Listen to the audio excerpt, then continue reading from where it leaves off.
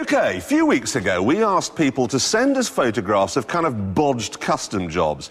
And the address we gave out was, I'm a clot and I've ruined my car. Now, funnily enough, we didn't get too many responses to that, but we did get a lot from people who addressed their envelopes, my neighbour is a clot and he's ruined his car. OK, now let's see the first one here on the screen. Look! Oh! What I find particularly interesting about this is the crook lock. Who the hell does he think he's going to steal it? And then if he has to report it to the police, yes, yeah. it's a Peugeot 205 XS.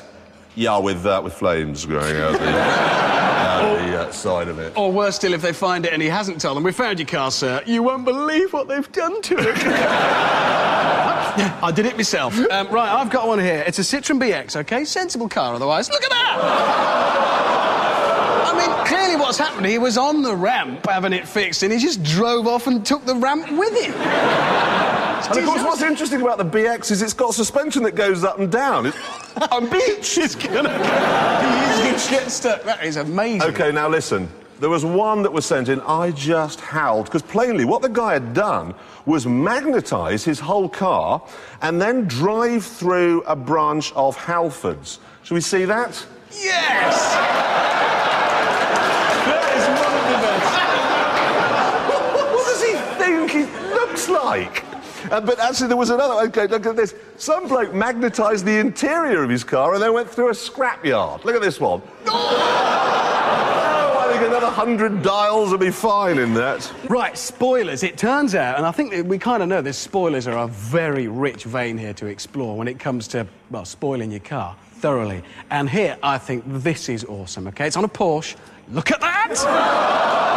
Now that is a spoiler. No, it isn't. No. No, this is tiny. This is a pathetic little thing. I'll show you something much bigger than this one. Yeah! This is America, isn't it? Hey, I've got a bigger one. It's going to tip over. It must. That's just extraordinary.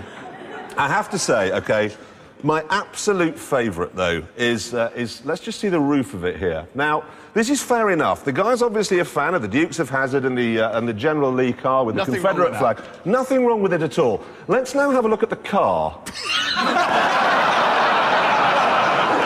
Now, I guess that's a Vauxhall Cavalier, isn't it? Oh, you could see through that. You can't just write Dodge Charger on the back of it. Next week, I'm going to turn it into a Lamborghini using the same technique. Now, judging by the film there, you didn't much go for the Pluriel. No.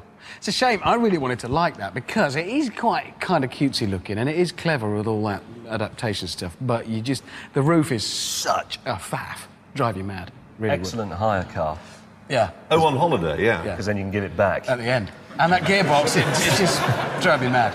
I'm told it's quite safe, though. It's very safe. It did very well. NCAP crash test 4 stars, which is about the safest Super Mini, and that was... That was with the roof rails off, so it's a 4-star cabrio. The thing that worries me most of all about it is, listen to this.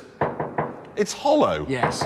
There's nothing in it at all. Has it got an engine? Yeah, you can have 1.4 or 1.6, but...